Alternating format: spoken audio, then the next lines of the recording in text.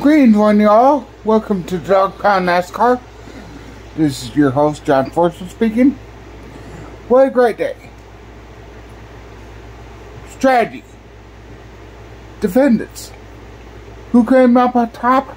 John Hunter Nemechek. Once again, gets his fourth win. Congratulations. Josh Perry.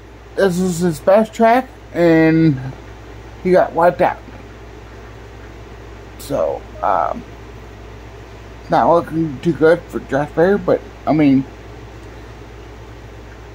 he's good.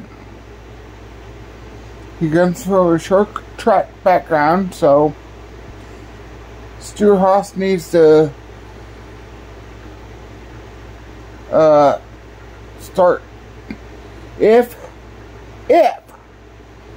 I'm gonna say this, if Eric Almirola retires, then he look John Hunter's Nemechek way. Yes, he came from his dad, Front Row Joe, back in my day.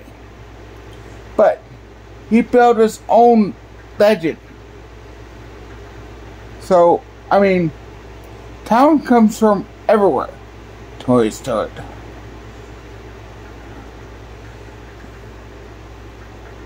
So, could Nemechek go for Ford and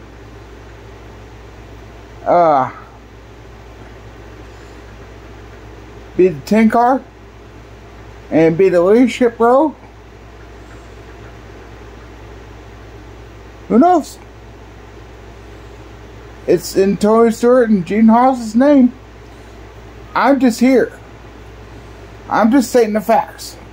Yes, he came from Front Row Joe, his dad. But he went through trucks, went through Xfinity, is now Xfinity, and he's 35 years old. An older driver. Somebody that you want to put in your car. And he has sponsorship and funding. Think about it.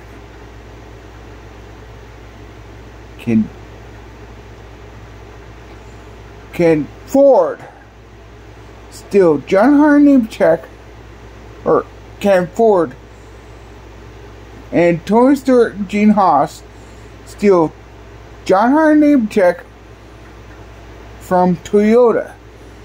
Because Toyota is backed too much.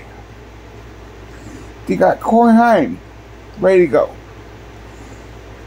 They got Sammy Smith ready to go.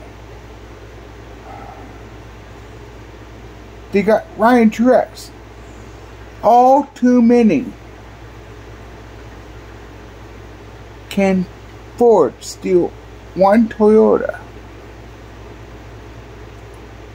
Question is, who? I know who. John Hunter Nemechek deserves a ride in the 10 car if Eric Almirola retires. I know you're looking at Michael McDowell. Yes, he's a good driver. He's in the Ford. You're looking at Sammy Smith. Yes, he's coming up, but in truck. And that's a big burden in contracts. So, I mean,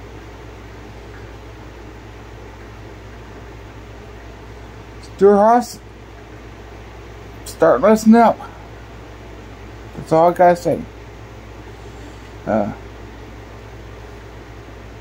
Bye.